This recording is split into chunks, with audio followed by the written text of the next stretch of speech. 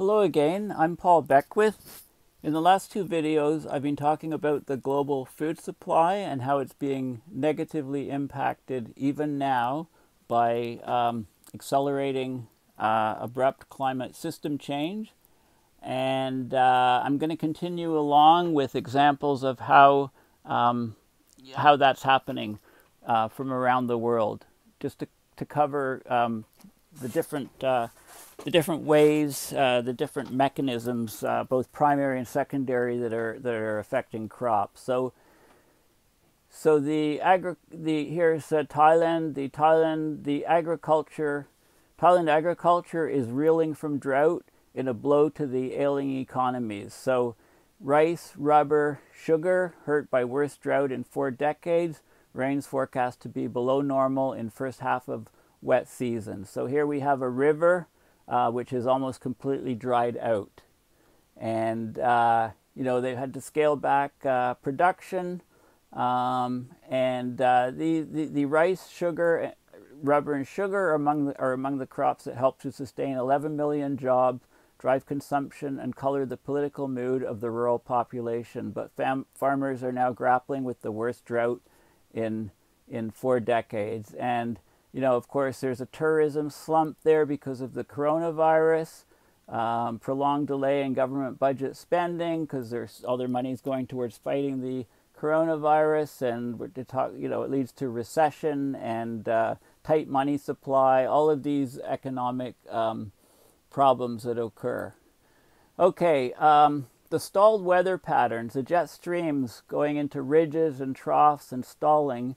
The area under the ridges, it's very warm, dry air, and if you maintain that situation for a long period of time, then you get a drought. And the size of the ridge is the area underneath the ridge is becoming much larger than it was previously, so it affects far more crop growing regions. Okay, that's the key factor, and I mentioned that in a jet stream video before. Chile's mega drought is rolling on. So 3/4 of, they were supposed to host the COP last year. It was going to be in Santiago, but because of the riots, it was moved to Madrid, Spain. 3/4 of Chile is undergoing severe drought at that time. An agricultural emergency, and that has continued into 2020. This drought is the most severe in 60 years.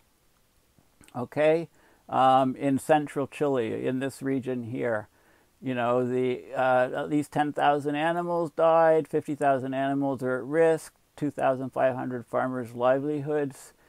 In Chile, water is mostly in the hands of private companies, and they have the right to use it, so farmers aren't getting enough. Okay, so no magic solutions. There has to be water for recharging, and this is a very good overview of what's happening there. Okay, India, the agricultural sector faces a looming existential threat from climate change. Okay, there's many farmers in India. The average income of small farmers is just not enough to feed the people. So when there's massive drought and food shortages, then there's no food it's not just for the farmers, but for the rural areas. And, this becomes a huge problem. Okay, so the economy is devastated. Alberta, here's an article from Alberta farmer. Like it or not, climate change will change your farm. The growing season's already longer. Extremes are more common. Okay, there's a lot more hailstorms. So here's David Phillips with Environment Canada talking about, normal isn't occurring anymore. He was a bit of a, it took him a long time to come around to accept the risks from climate change. It took him an awful long time, but he's pretty much got there now. So problems in any farm producing region around the world. Kansas lawmakers can deny climate change, but that won't stop the extreme flooding. Okay, so we're getting all kinds of extremes for drought, all kinds of extremes for torrential rains leading to to flooding. Spring frost losses and climate change, not a contradiction in terms. Okay, so a few years ago in Europe, there was a exceptionally warm spring. All the buds came out, and then there was a killing frost, a series of overnight frosts, $3.3 billion economic losses. Only about a fifth of that was insured, okay, just a few years ago. Same thing in Ontario, huge crop losses, huge apple losses because the spring was extremely warm and then there was a killing frost, and that took out all of the buds. Drought isn't the only obstacle. You know, this article talks about olive oil producers and you know, how the you know, the drying and the drought and the temperature rises are completely decreasing yields of, you know, high value crops such as you know, the olive trees that make the olive oil. Farmers reeling in aftermath of the most terrifying firestorm they've witnessed. So now we can talk about the U.S. and the fires, or we can talk about the Australian fires and huge numbers of hectares of farmland burnt down. Okay, the ash and the contaminants from the fire can then travel onto other crops and make them inedible, you know, unable to eat them, spoil them, including sort of like, for example, grapes hundreds of kilometers away, and the you know, the animals don't have enough feed, the cattle and so on. I mean, there's all of these different spin-off effects. So these are the fires in Australia, in California, also the fires in Australia. The pollutants from wildfires affect crop and vegetation growth hundreds of kilometers from the impact zone. Okay, okay, so it's not just the areas of crops that are destroyed by the fires, but it's the pollutants from the fires, the ozone from the ozone and aerosols, two byproduct pollutants of wildfires. They can negatively affect plant growth in areas that are seemingly unaffected by the natural disaster. Significant reduction in plant productivity in areas far away from the fire's borders. Okay, so there's all kinds of you know, spin-off effects of these fires. It's not just the areas that burn down. No vintage. Australian vineyards dump the grape harvest as bushfire smoke takes its toll. The entire 2020 crop was lost in some parts of these famous Australian wine growing regions.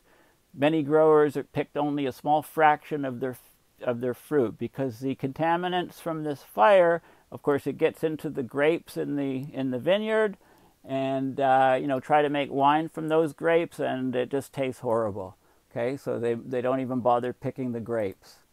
The infrastructure, there's log jams that are caused here. So Brazil is the world's biggest soybean producer and exporter. The wild weather left a vessel log jam at ports and caused harvest delays. So heavy rain, not only did it crimp the crop collection, jammed up vessels in the ports, and you know, a huge queue of vessels, and you know, the whole transportation system is thrown in confusion. Of course, large storms have devastating blows to the farm economies. You know, this isn't the U.S., affecting the storage, the grain elevators, the storage elevators being flooded out and collapsing. Hotter climate altering the cold chain. Okay, because you know, if the temperatures are depending on the temperatures and the amount of rainfall, if it's warmer than usual weather at harvest means that fruit is ripening rapidly, and you know, when it looks like it's riper, it's changing color, but on the inside it might not be correct. So the fruit cycle doesn't develop properly, and then you know, it's you know, maybe picked when it looks ripe but it's not, or it's overripe because of the heat, etc. Here's some financial implications of the extreme weather on the farm economy. Okay, farmers, if they don't make money for many years, they have to get huge loans. That migrant caravan that Trump was talking about years ago, You know, violence and poverty have been cited as the reason for the exodus, but the big picture is that farmers were forced off their land by drought. They had no jobs, no money, and they needed food, so they formed these caravans that went up towards the U.S. It's a climate change caused situation. Suicides of nearly 60,000 Indian farmers linked to climate change. This was from an article about 3 years ago, but this is ongoing. And as I mentioned previously, just last week, there were over 200 million people out on a general strike, many of them farmers in India. This was 200,000 people in India for a general labor strike. Nigeria offers a terrifying vision of a future affected by climate change. Okay, you know, violent deaths in Nigeria, while they've been presented as an ethno-religious conflict, both domestic and international, including U.S. President Trump, such an analysis oversimplifies a complex crisis. The root cause is they can't grow food and they can't feed themselves. Okay, so climate disruption is causing all of these things. Bomb cyclones and breadbaskets, how climate, food, and political unrest intersect. Okay, there's all of these different articles on these sort of topics as well. This is from the Bulletin of the Atomic Scientists. Okay, and it does talk, here it talks about the Arab Spring. Okay, the terrible drought and heat waves in Russia. Okay, one of the breadbaskets of the world. No exports that year. Food shocks in the Middle East and Africa, and the situation exploded like a powder keg. Climate change is hurting the farmers. Even seeds are under threat. So when you have stressed crops, you have stressed seeds. When you have stressed seeds, they don't have high yields and produce healthy crops in the following year. So there's a spin-on effect from that. Here's some farming in BC, strawberry farmers. They used to pump for irrigation, but the water's getting too salty to use. You know, the yields of the strawberries in Delta, British Columbia, was horrible. Food and water security, you know, Pacific Islands. You know, here's a case study on Vanuatu, okay? Agriculture has allowed people there to have access to food, but the food production is threatened by exposure to natural disasters. Climate change is intensifying these effects. Poor water management. Large part of the population is involved in subsistence agriculture, you know, and with their own food security threatened, they have to import stuff. So lots of the, you know, it's a poor country, lots of the money has to come in just to pay food. Climate change is causing mass extinction of bumblebees, and of course they're a very important pollinator that we need. The decade-long drought in Chile wiped out hives, and bees are left without flowers. Okay, another threat to the pollinators. The locusts. Okay, climate change. We're getting some unusual storms that leave a lot of water on the surface of the land near the coast. Perfect breeding ground for locusts. Then the locusts get on the move and they consume huge amounts of crops. So it's not just in India. You know, people are aware of the intensity and scale of the bushfires, but you know, the hordes of locusts destroyed far more crops even than them, and most people weren't aware of that. Spain, 2/3 of the country is vulnerable to desertification, okay, and therefore, you know, the crop growing is threatened. In the mountains, climate change, of course, is disrupting everything, and there's lots of farms on the mountain slopes. This is in the Andes. Midwest farmers fear spring will bring more widespread flooding. Here's the grain bins bursting and the grain coming out, okay, from flooding in the Midwest. And again, there we've had weather whiplashing, okay, wet, dry, wet, dry, wet, dry. Drought plunged Europe's farmers into despair, okay, massive drought as the, you know, the heat waves in Europe worsen. So are we getting, I guess the question is, are we getting to this sort of Soylent Green situation? You know, look at the, there's a good video on a header for the movie, which I won't show you, but I recommend you play it.